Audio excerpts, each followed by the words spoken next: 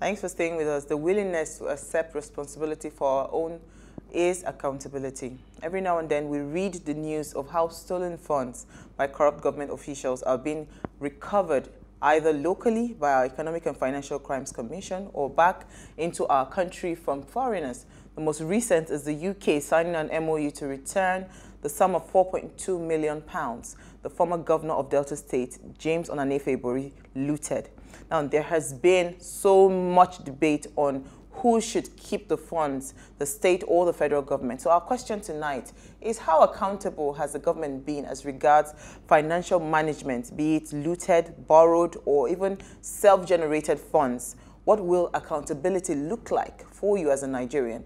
Please let us hear what you have to say. Remember, you can join this conversation. Tweet at us at WadeShowAfrica1 with the hashtag WadeShow, or you send us an SMS or WhatsApp to 081-803-84663. So I'm going to come to the ladies, Uti and Temi. I am sure when they bring up the subject of accountability, the first thing everybody will say is that we do not have accountability in this country, right? That's the first thing everybody will say. But let me hear, Uti, your thoughts first. You know, the subject of accountability in governance, what would it mean for you as a Nigerian? Uti, are you there? So, I mean, just first of all, to set the scene. Can you hear me? Yeah, I can hear you. To set the scene, first of all, we have no accountability today in our current governance in Nigeria. I knew you were coming Just for anybody that is wondering, I just need to say that, first of all. Now, what does accountability mean? For me, accountability in governance means that our leaders finally realize that they were elected to serve, not elected to rule. So the fact that you are in an office, whether an elected office, an appointed office, you have the mindset of servant leadership. Because when you have that mindset, then you know that you're accountable to your people. There is, as our quote says, the lack of transparency breeds distrust. And we've always talked on this show about the trust issues that the Nigerian people currently have with the Nigerian government. And that has now snowballed into a distrust that every Nigerian has of every other Nigerian, which makes our situation practically untenable. I find that when I was on the road today, and I know that, I mean, we're going to talk about this returned loot, and I know that some Delta State is saying, return the money to us, it belongs to us. And then others are saying, you know, if we're going to return this money, let's have it go into infrastructure projects and roads and things like that. But I remember back in 2008, during the first tenure, I believe, of Governor Fashola, I remember being at a town hall meeting that he held to announce the launch of the Lagos-Badagry Expressway project. Now, I can't remember off the top of my head, this is now 13 years and counting. I remember that he had said that the, what's it called now? So, no, sorry, this would have been 2009, I believe it was early 2009. So yeah, so 12 years and counting. Now, I remember him talking about this project and how the road was going to be, you know, widened into, I think, this 10 lane with, you know, the rails and everything in the middle of it. I don't remember what timeline was given, but this is now 12 years on. And I drove down that road today, and it has taken so long that the bits of that road that were started 10 years ago, 11 years ago, are now degrading. And the project has not yet been completed. Finished. So it says in my mind that by the time the project is completed, we will have to go back to the areas that were started and redo them again. So who held accountable for the success of this project? Who is tracking it? Because this project has gone through the first 4 years of his office, the second 4 years of his office, 4 years has of moved on. We are now onboarding. on the third government, 4 years and of this project is nowhere near. Yeah. So who is being held accountable? Okay. Let me hear Tami's initial thoughts, because I also went online to research, because I'm happy that you are taking it even beyond just money. And this is why the subject of accountability in governance, that's the conversation. It's not really so much of finance, even projects, right, that we say we want to do, rail projects, this project, and all those projects. How much of it, do we say, we publish it to say, first of all, even from the budgeting, how much is it really worth? Maybe if they quote a $2 billion project, maybe that project would have cost us ₦1 billion. Who is checking these things? Who makes sure that the government is held accountable, or the ministers, or whoever is in charge, the commissioners, they are held accountable for things like this? Nobody. But let me hear Tami's initial thoughts on the subject of governance and accountability in governance. Tami, can you hear me? Okay, Uwa, I can hardly hear you, but I think what I can make out of what you said is that my thoughts on the issue of accountability, I think I made that out. Yeah. I mean, just like Uti says, I also would like to see much more accountability in government. I mean, we keep talking about this over and over again. When we talk about accountability, it's easy to spot corruption, right, when there's accountability in the sense of it. So I think everybody knows that we need accountability in government. I think everybody knows that it's lacking. I think most people do. I mean, if you walk into the street and you ask an average Nigerian this question, I think they know that we need much more accountability, right? I'm just glad about organizations such as Budget that are, they are acting as a watchdog. Organizations that are looking into, for example, government talks about its budget, and a lot of us go to sleep and we hardly follow up. But then there are organizations that go ahead and say, okay, you said you use so percentage for this, but you haven't used it, you've done this right. So I'm just grateful that we have such organizations, springing up, the press serving as a watchdog as well, to be able to track these things, because I know that the more facts we have, the more we can say. But just generally, I think we know that it's not looking good.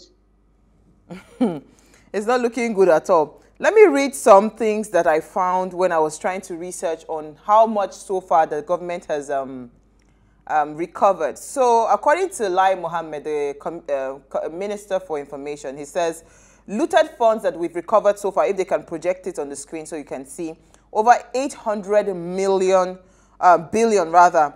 So that's, he said the Nigerian government said it had recovered over 800 billion in looted funds. The government also said it has secured the conviction of over 1,400 persons.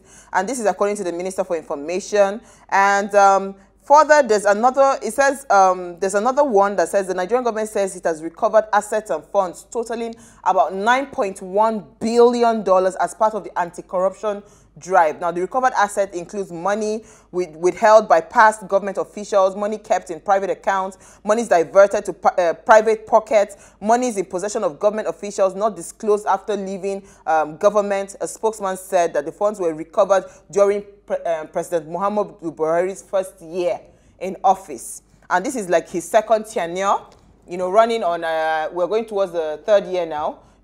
So I'm just wondering, Uti, if you can hear me, because I hear the audio is a bit poor, but if you can hear me, right, when we recover these looted funds, what should accountability be like? If you recover this kind of looted funds, what would prove to me as a citizen in Nigeria or as an indigene that the government is transparent? How should they handle looted funds?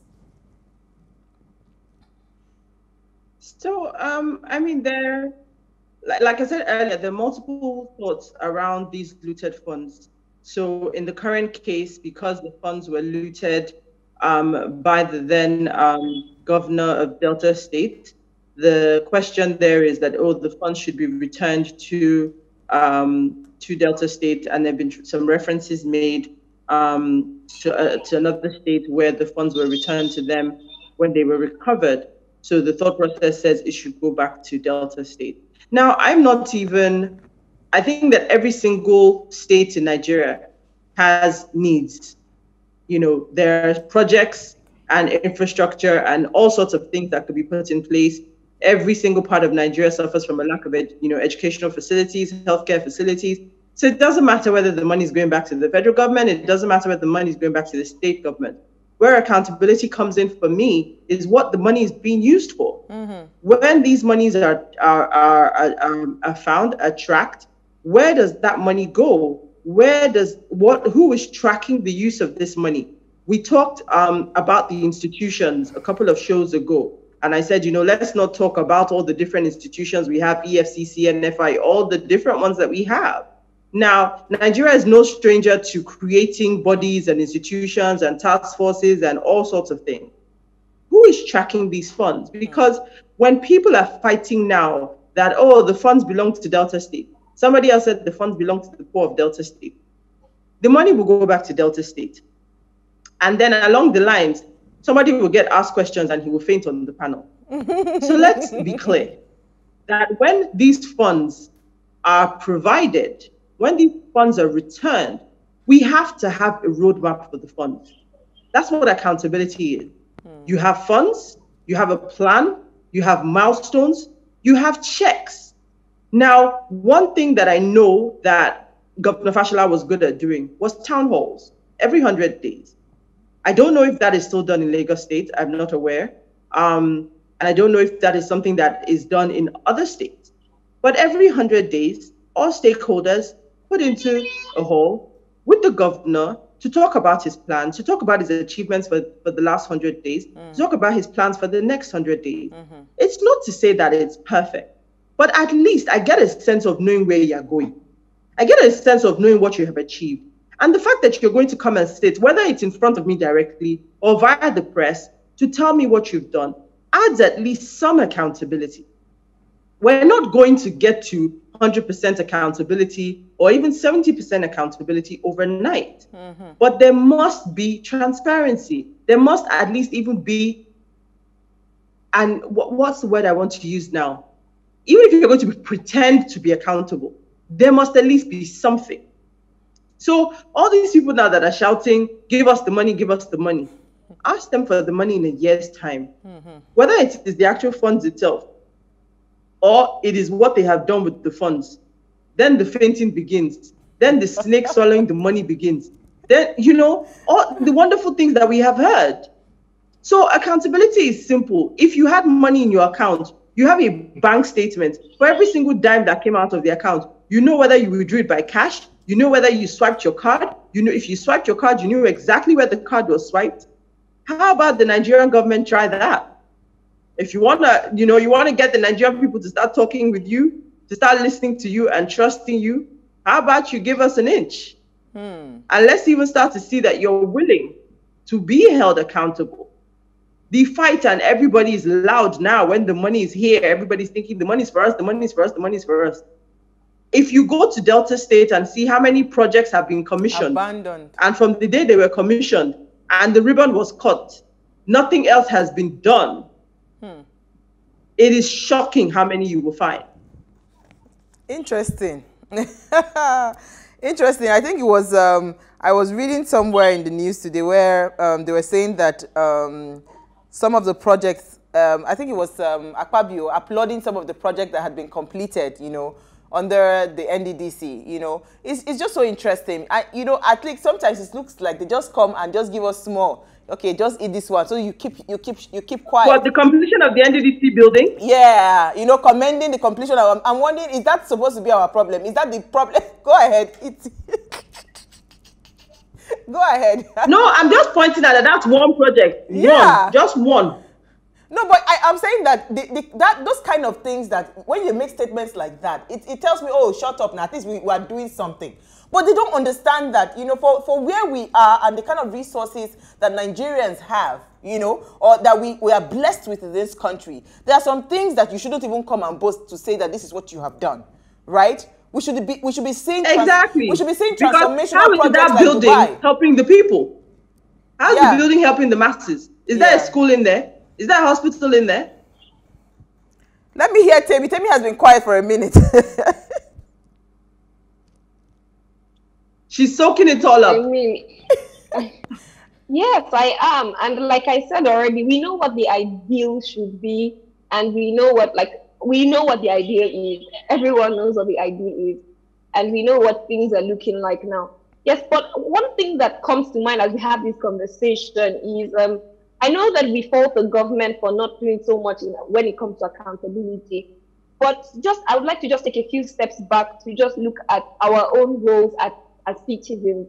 Because one thing that this conversation brought to my mind, just looking, I mentioned earlier that there are some organizations like budgets that they serve as watchdogs for the government and for just for institutions, is how much questions we are asking. And I mean, not just asking privately, but actually asking the government. And I think that's a good reason why we're having this conversation, right? Yeah. Because, as citizens, the Freedom of Information Act actually allows us to ask for public documents, allows us to ask questions, ask the government questions. We have rights to get information. But, many a time I find that there's a lot of conversation and nobody is actually asking those questions, right? Nobody is really interested in how it goes because we're just sort of like giving up on the government or on the country, or we are very interested in our own private affairs. But I think one thing that this conversation is doing, and it's doing for me as well as other Nigerians who are listening in, is just reminding us of the need to ask questions. Because now that you speak, as Uti was speaking,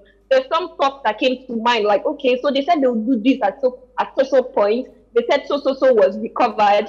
Okay, what has been done with it? And I think that is, at least that's a positive for me of having the conversation, because at least we know that people ask questions.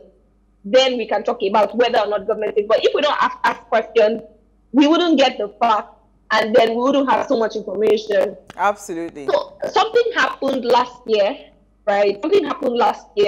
I was doing a box pop for a particular organization, and there's a particular ministry. I'm not going to mention the name of the ministry, right? There's a particular ministry that actually has a website, and has on its website, it doesn't have so much details of what it is doing. Now, this part is actually for the government.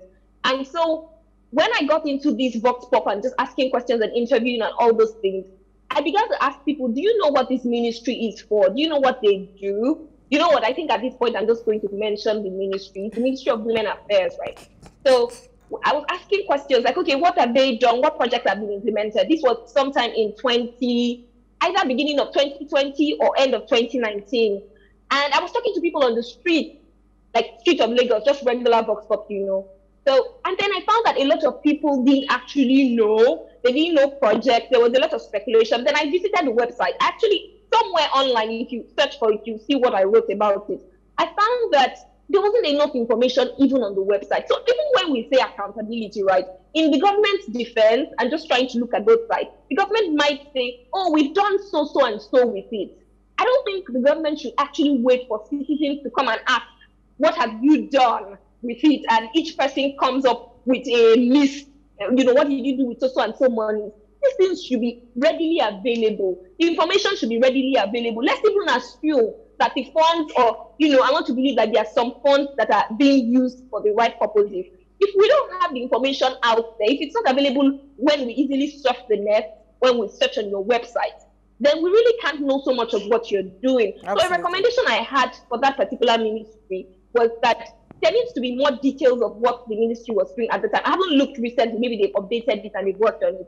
But there needs to be much more information, because people wouldn't just, not every citizen will come and ask you. Absolutely. But at least there should be some measure of information you provided online that is, that is there. So that when people say that, ask questions, you don't go like, oh, we have done this, but the information is not available. It should be available. It should be accessible to everyone. So, I mean, in the government's defense, if it has done anything, if it has, measured up and it has been accountable, then it should be out there. It should be accessible. The public should have access to this information. If we don't have access and we have to go into rooms and files and ask questions and go from one office to another, then I don't think that works. That's not okay. Well. And on our part also, I think we should also be, more open to finding information. That's one thing that this conversation is bringing. Yeah, the truth is we've had serious communication problems in this country, but we're going to take a break. Oti, let's take a break. When we return, people are calling the WhatsApp number. That's not where you take a call. We'll open our phone lines so you can call in. Stay with us. We'll be right back.